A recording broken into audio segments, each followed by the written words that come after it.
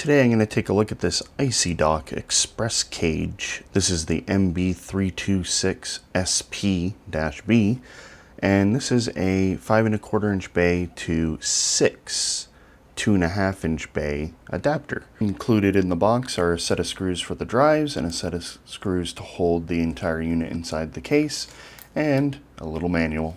They make several different models, some of which have 2 SSD sized trays and one 3.5 inch size tray. There's one with 4, and this particular one has 6. So I originally got the one with 4, and it has a single fan at the back, and I didn't like the idea of there just being one fan splitting airflow to that many drive bays. On this design, there's at least 2 fans, and they split between each side. The unit uses these plastic caddies that work reasonably well. They have a nice spring action. They're completely passive. They only have a light pipe on them. There's no actual interconnect. The drive simply mounts inside it. There are 2 plastic pins for alignment on one end, and then the other side uses a couple screws, and it includes screws for all 6 drives. Once they're attached, like these ones are, they're reasonably sturdy. I mean, yeah, I'd rather them have all 4 screws, to be honest, but if you're in a hurry and you don't want to mount them with screws, they do actually mount with just the pins. So they insert quite easily. Well, sometimes they kind of get a little bit misaligned, but for the most part, they're pretty smooth. No need to worry about all the complaints about the fans failing. It looks like they're actually using some good quality fans. I'm not convinced. On the back there are 6 standard serial ATA ports. These are purely pass-through. There's no electronics in this whatsoever in regards to the serial ATA. It simply has a detection circuit to turn on the LED whenever a drive is inserted. Other than that, it doesn't interfere with the host at all. The fan on this side is completely blocking the serial ATA power connector, and I don't understand why they do that. You can just rotate the fan 1 notch and it should clear it. There's a second serial ATA power connector on this side, and there's also a switch for the fan control, which is auto, low and high. I read somewhere in the manual that the auto setting turns on the fan at 30 degrees Celsius. The serial ATA power connectors, one connector powered, will power all the drives. I don't know if it would do it reliably with 6 hard drives in it, but the drives do work, at least with 1 installed, each slot. However, all the fan control is handled by this serial ATA power connector. So you basically have to fill this side first, or at least power it no matter what. I'm only using 2 drives at this time in my server, so I'm going to be powering just this side to get the fans going, and I'll probably disconnect this fan.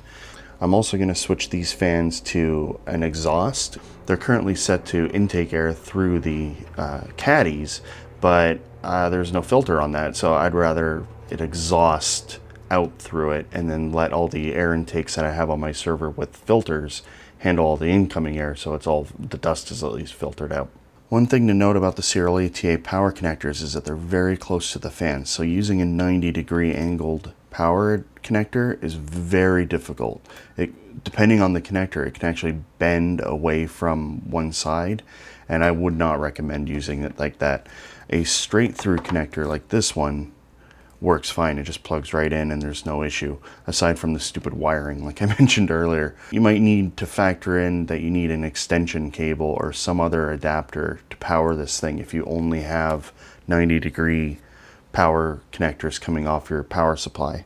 Also, keep in mind that you're going to need serial ATA cables because there are none included.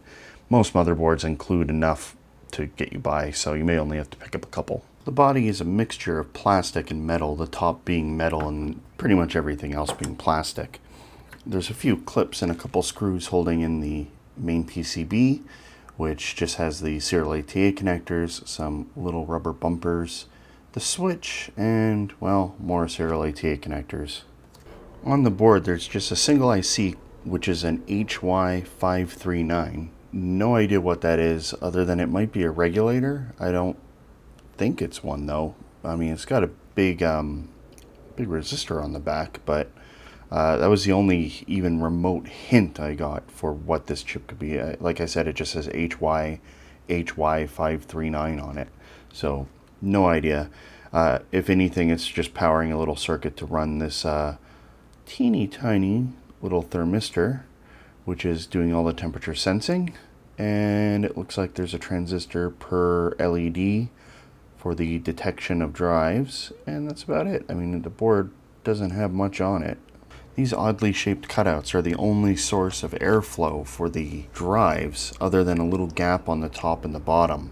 When the fans are installed, they actually block most of the opening with their motors, so the airflow just isn't very efficient in these things. So I wouldn't really recommend using hard drives in these. SSDs generally don't get too hot, so I don't really have a problem using them in it.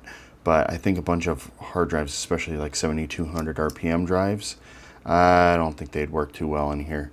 The 4-drive model was even worse because it had it located in the center and it was splitting it off to two sides.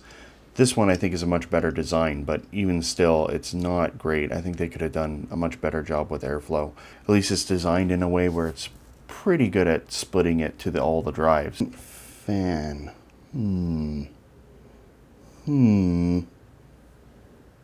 Yeah, that should work.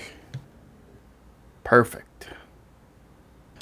With it all back together, I'm going to keep the secondary fan unhooked because I don't have any drives installed on this side. I'm just going to be using this one side, and even then just 2 drives right now.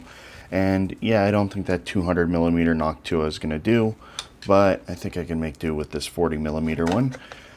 Keep in mind that if you're buying a new Noctua fan for this, go with the 20mm because there's a newer design. This is the older design.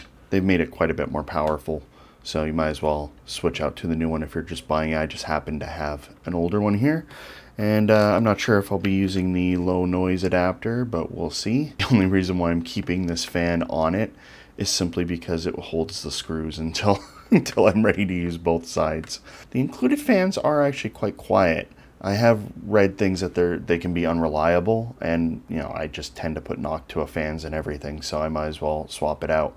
But the fans, in my experience so far running it, it seems to be pretty good, and they're quite quiet. They don't push a lot of air, but you don't really need a ton when, like I said, when you're running SSDs. Because the countersinking on the Noctuas is quite a bit lower than the included fans, you might want to throw on an M3 washer, a small one, just to keep it from screwing in too far, as it can actually brush up against the board if it goes too far, because the screws are quite long. So is this thing any good? Yeah, it's pretty good. I mean, as long as the fans hold up. I haven't done any long-term testing. The construction is pretty flimsy with the plastic, but it seems to be good enough to just hold the drives. I wouldn't recommend this for anything that you're going to be hot swapping them constantly.